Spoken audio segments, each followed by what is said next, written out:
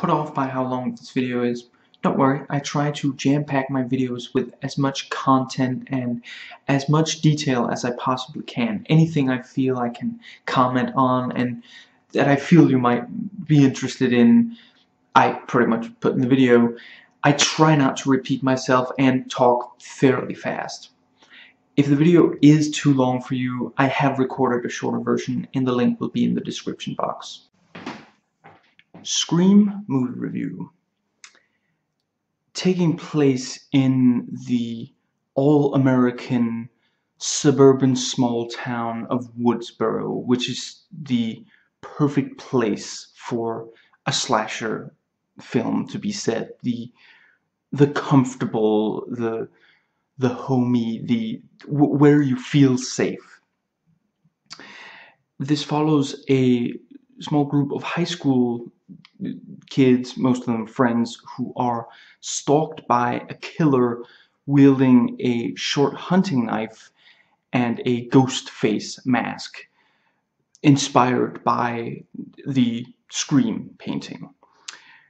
Also wearing a robe, taking on the traditional image of the Grim Reaper. This killer is very human. He doesn't walk slowly, he's not huge or unstoppable, and he enjoys sadistically toying with his female victims, calling them when they're at home by themselves, and playing games with them before he kills them. And these homes are often, you know, it is a small town, but they are like on the outskirts, so they're a little bit more isolated. And the killer uses a voice modulator to call them on the phone, which means that the voice that they and we hear the killer use is the awesome Roger Jackson. Yeah, it's absolutely perfect for the killer. And director Wes Craven, rest in peace, who does amazing work here, has described it as intelligent and evil.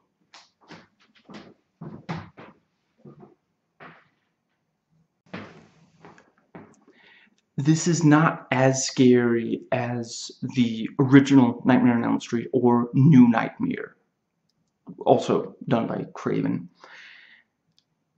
Who could the killer be, and who will be his next victim? The killer is truly memorable, including once you do know who it is, and the acting of the killer is phenomenal. This is a movie that really keeps you guessing, and especially in the very ending, where there's one twist after another and it's glorious. Do not spoil this movie, not for yourself, not for anybody else.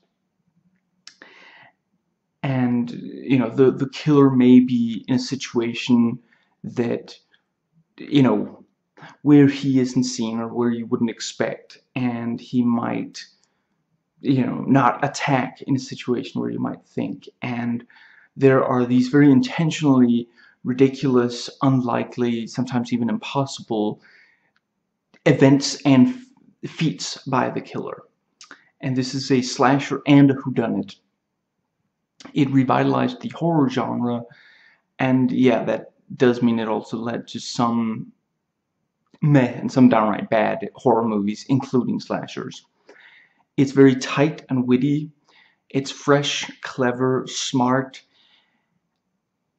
and it's been described by the critics. I never quite, yeah, I'm not a big fan of the term, but it's been described as hip.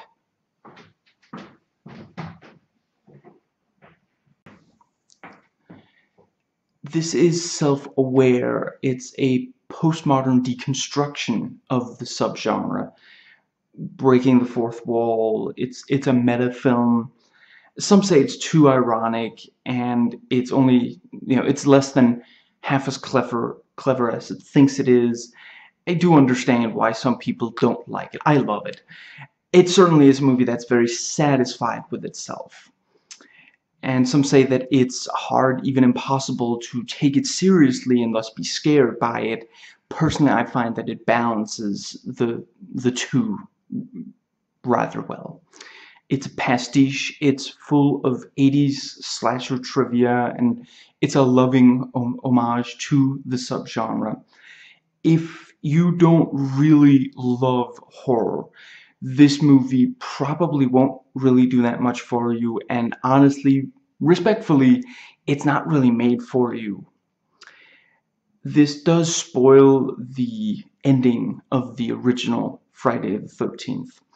The rules for surviving a slasher are stated, and some of the smarter characters maybe try to follow them, live by them, as it were. Cliches are pointed out, and this cleverly plays with conventions. And the very ending has this big, high school, kids party where, everyone lowers their guard.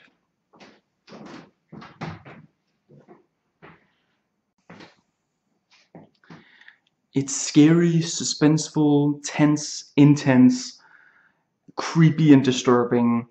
It is part parody, and satire, which means that some of the characters might fight back, maybe manage to slow down the killer. And yeah, you know how in slashers, especially, some other horror as well, but slashers especially, we the viewer are often sitting there going, be careful, he's right, and come on, grab that thing and attack him. And in this they actually do, and it's like, oh, okay then, proceed.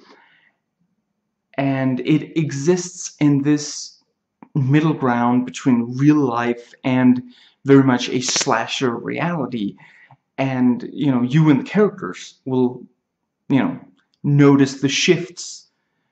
And yeah, but you don't know when these shifts are going to be, and you don't know which it's going to be at any given time. I have watched all four, and I love all but the third one. I know nothing about the TV series. The excellent script was one of the first, and really made a name for Kevin Williamson. And I consider this one of the best horror films ever made, up there with Halloween, John Carpenter's The Thing, and the original Nightmare on Elm Street. And the very first scene of this film is pure gold from start to finish. Now, I have watched every Nightmare on Elm Street film, every Friday the 13th film, every Halloween movie, including the terrible newer ones. I Know What You Did Last Summer, almost everything by John Carpenter. Not unlike the rules of attraction, this, where in that the scenes might be really dramatic, and you're really upset by what you're seeing, or you're laughing at it because it's darkly comedic. In this, you can be scared by most of it, but you can also sit back and really laugh at it because of what it does with these elements.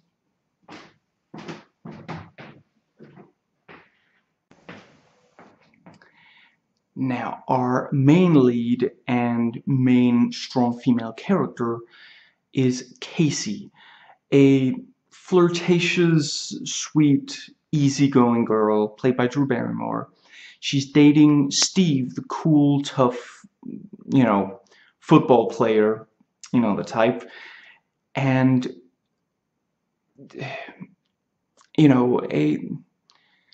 they're not necessarily the closest of friends, but, her acquaintance, Sidney, who is this really sweet, innocent, smart girl, and the two of them are singled out and tormented by the killer.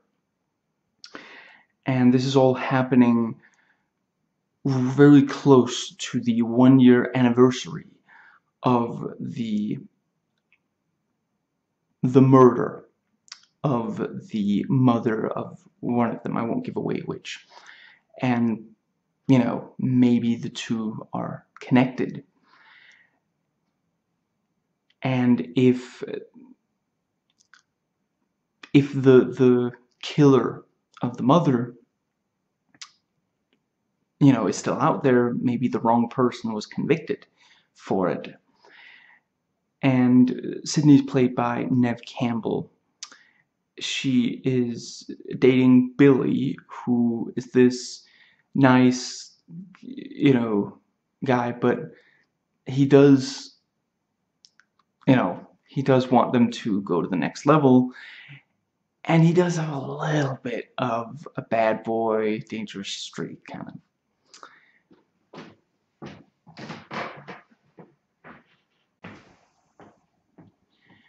Then there is the cynical, sweet, innocent, close friend of Sid's, Tatum. And she is really there for Sid, played by Rose McGowan, which does mean she's been in at least one thing I've seen.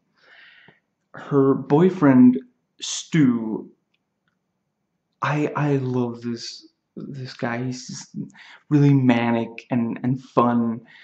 I can see why some will find him obnoxious. He's played by Matthew Lillard. And there is Randy, the film nerd, who knows and states the rules of slashers. And he improvised funny lines and such. And it is Jamie Kennedy at his most tolerable. He's really the only of these actors that I particularly know from anything else, which it's only so much else. It's basically the Jamie Kennedy experiment. No, I don't know why I watched that either.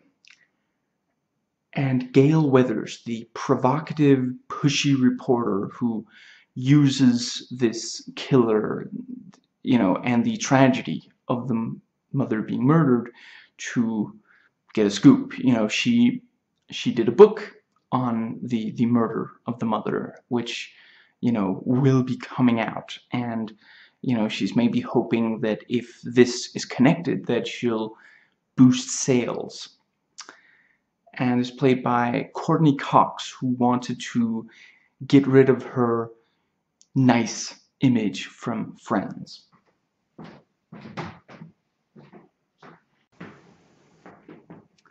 Then there's the town deputy, Dwight, or more commonly referred to as Dewey, who's this really nice, you know, bumbling kind of quirky type. He's cute, you know. It's yeah, you know, he's not the smartest, not the most physically coordinated, or yeah, but, you know, he tries to help in any way he can. And he is the brother of Tatum, and played by David Arquette. Among the tropes of a slasher is, of course, that everyone's a suspect. Every character I've just mentioned, and I could add, there's the principal and Gale's cameraman, Kenny. Any one of these people, more or less, could be, well, you know, not the ones attached, surely, but anyone else of these people could be the killer. And these are very likable and memorable characters that we do want to survive. And, you know, their actions and personalities make sense most of the time. And, you know, with that said, they're not necessarily all angels, exactly. And there is some depth and development to these characters with really solid dialogue. And to an extent, you could say they're kind of the stock slasher characters. They're all well cast, and I may have already stated, but yeah, I don't really know these people from anything else. I mean, I've probably watched. I did watch both Scooby-Doo movies. I don't know. I have no idea why. And of course, Charmed. Well, yeah, I don't know if you don't know exactly what you're looking at, you may not be able to recognize, but it is up there behind me. I'm quite the fan of Charmed, in case you didn't know. I suppose, and Nev Campbell in that one with Denise Richards. Yeah, you know the one. I forget its name right now, but that's pretty much it.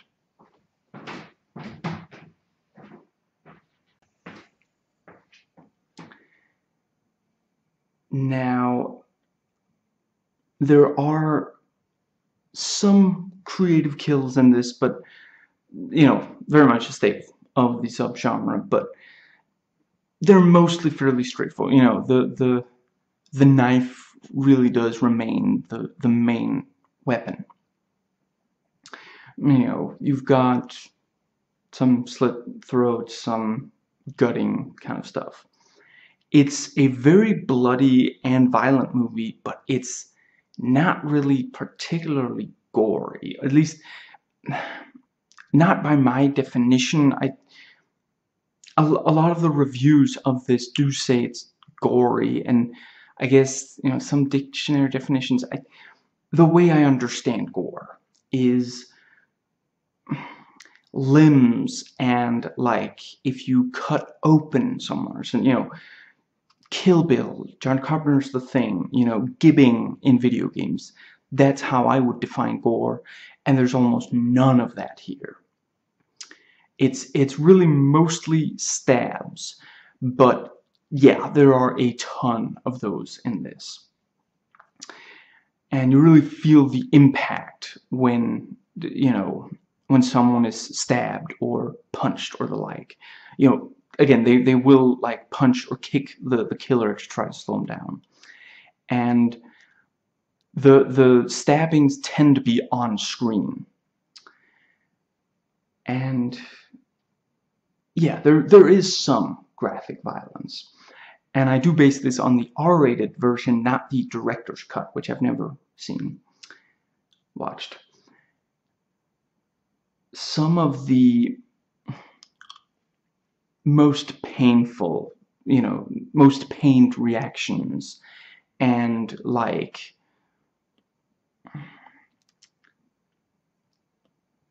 if a character seems especially terrified or the like, some of those came about by accident or by design of doing something that we don't see, but that was very effective. I believe Peter Jackson was the one to say pain is temporary and film is forever. I do still feel pretty bad for at least one of those pain instances. This has some really great black comedy. I really do have to comment on, I suppose, the parodies of it. It's really ridiculous that there are parodies of this, given that it is part parody itself, and everything in this, every joke and bit of irony and such in this is far more effective, far funnier than pretty much anything in the parodies. Anyway, the straight-to-video one, which has this really long title. It's got Tiffany Amber Thiessen, if that's how you pronounce it, and that the guy from Roseanne, which I never watched. I just know he was on that. Anyway, yeah, it's not very good.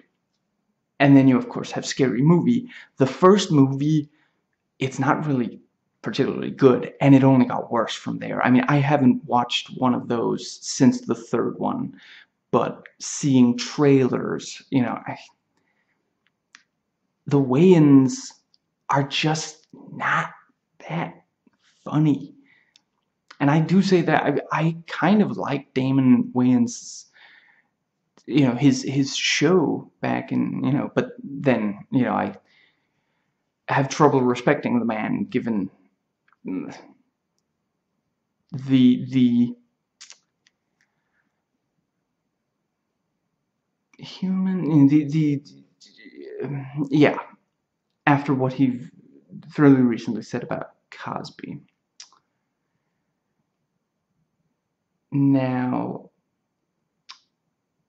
this has a quite cool style. It does some things that, you know, you wouldn't necessarily expect from a slasher.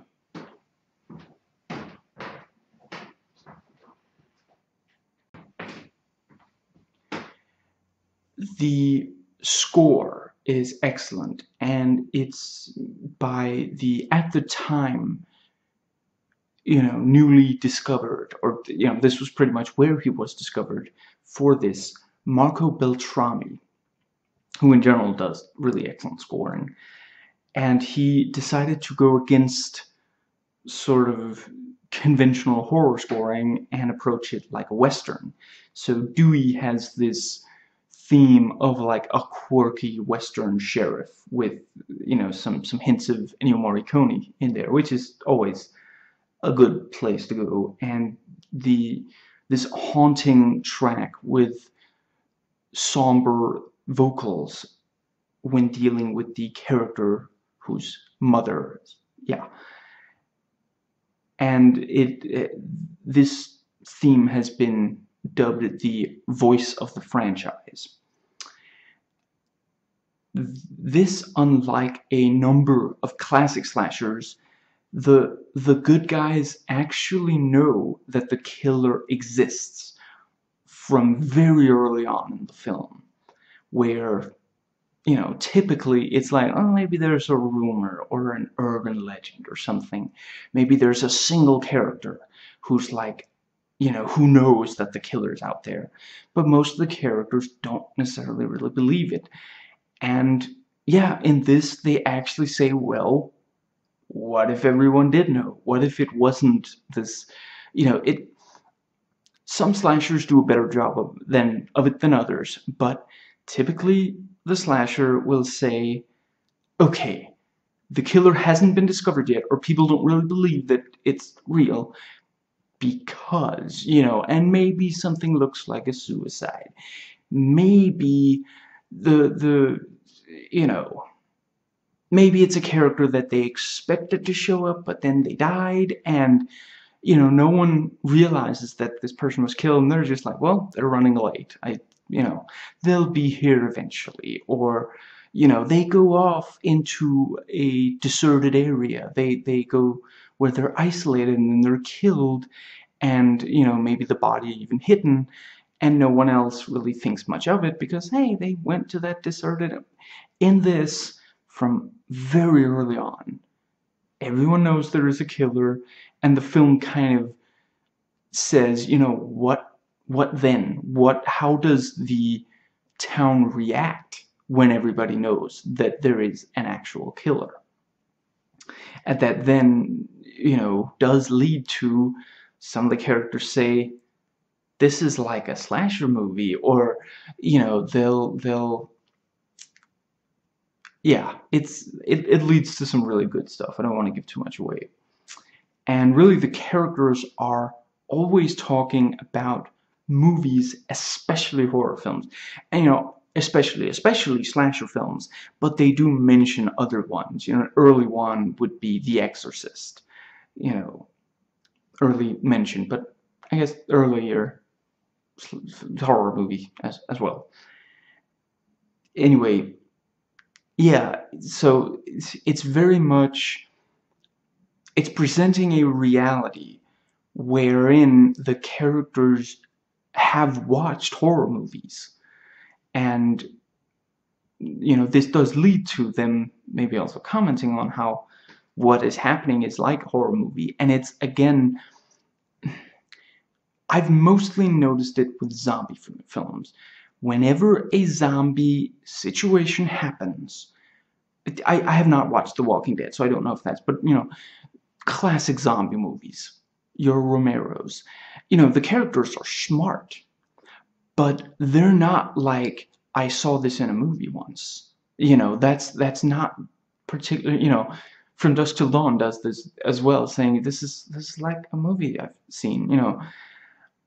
But I guess Romero, yeah, there was zombie movies before that, and since, you know, ever since the very first of the movies, not in Romero's movies, because those are all in the same universe, even the really new ones, when that doesn't really make sense, but anyway, yeah, you know, characters don't say, I've seen this in a movie, these are the things we should not let happen, you know, no matter what.